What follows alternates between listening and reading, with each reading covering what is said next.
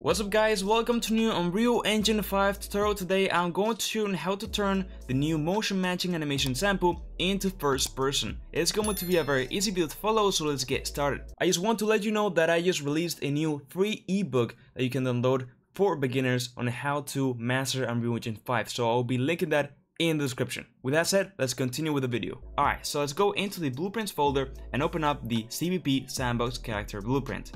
Now on here, let's go to the viewport. And you can see that here we have the mesh, the spring arm with the camera, and all these things. So for this tutorial, we're going to be using the true first person approach, which consists on taking and reparenting the spring arm and camera into the head socket of the mesh, and we get a very realistic motion effect. I've already used this style in a lot of my tutorials, so let's go ahead and do this. So let's go ahead and just drag the spring arm to be a child of the mesh. And now on the parent socket, what I can do is select the head bone. And now with that said, I can just simply reset the location. You can see now it's actually on the head. And then with that said, I can just put the arm length, which is the distance from the center to the camera, to 0. And now as you can see, we have it on the mesh's head, which is really cool. Now the thing is that when I press play, you will notice that we actually don't have it still on, the head. This is because the sandbox character blueprint has its own system for this, and in the variable section we actually have different camera styles. So the default one is the close. So if we set the cam style close, we have some parameters which essentially override the ones in the components. So first of all, let's set the arm length once again to 0. Then on the socket offset, let's put 10, 0 and 10, so it is in a better position. Then on the transition lag speed, like 45, and then we can leave the field of view at 90 and transition speed at 5. And now yes, if I go and press play, boom, we are inside of the player. As you can see, I'm literally in first person. We have the head over there, and I can just move around.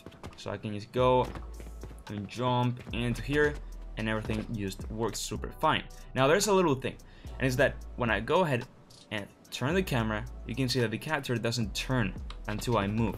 So to change this, I'm gonna go back to the blueprint, go to the event graph, and you can see that down here in the aim, we have these two variables, which is once to aim and once to strafe. So let's copy these two and unplug triggered on the aim and on strafe. And then go up here into the event tick, which happens every frame, paste them, connect them, turn this to true, connect this one, and expand the comment, and that's it.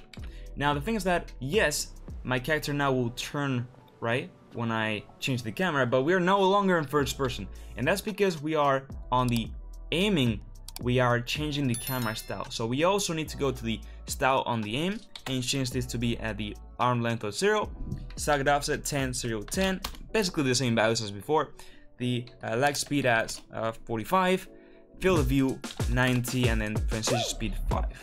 And now yes, when I press play, boom, we are on first person, everything works, and when I turn, the body turns. So that's it guys, if you found this tutorial helpful, I would really appreciate it if you could like the video and subscribe to my channel. I have lots of Unreal Engine 5 videos and tutorials, so check them out. I check my Patreon members for many benefits. Check out my new ebook, link in the description. And now yes, with all said, bye.